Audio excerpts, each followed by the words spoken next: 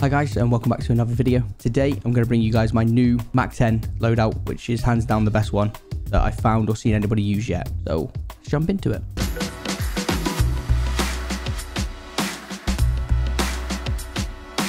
So what you want to do is when you go in to make your class, you're going to whack on the gallantry variant. Apparently there's still a little bit of glitch in the game that it is not the updated or the nerfed version. So it's the base one that came in with the Cold War update.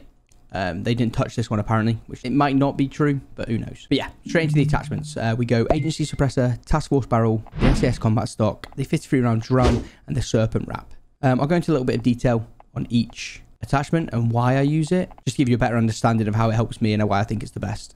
So these ones are all basic really. The task force, I think that's just standard that everyone uses. And then the agency suppressor, you don't actually need a suppressor on any of the Cold War guns because they don't actually show up on the minimap. So even if you're shooting without any sort of agency suppressor on the DMR, M16 or any of that stuff, if you don't have a suppressor on, you still won't show up on the minimap. There's a weird glitch with it.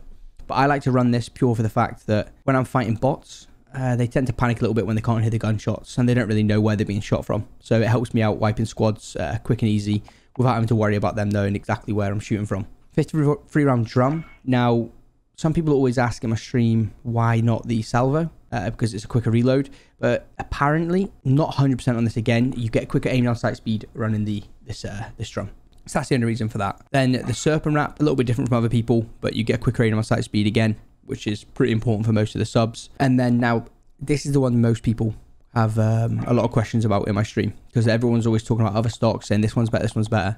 Hands down, out of every stock I've used, SAS combat stock, hands down. You get shooting movement speed, aim walking movement speed. Now, if you check out a few of these clips that will be shown up, you'll see why. Never lose.